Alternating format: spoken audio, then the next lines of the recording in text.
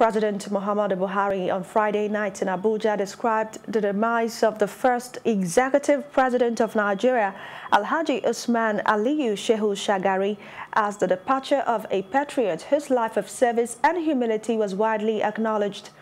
According to a statement by the president's spokesman, Mr. Femi Adesina, the president said he received the news of Shagari's transition with sadness. He was quoted as saying, "On behalf of my family, the government and the people of Nigeria, it is with immense sadness that I received the news of the passing away of the first executive president of Nigeria, Alhaji Shehu Shagari, which event happened Friday in Abuja."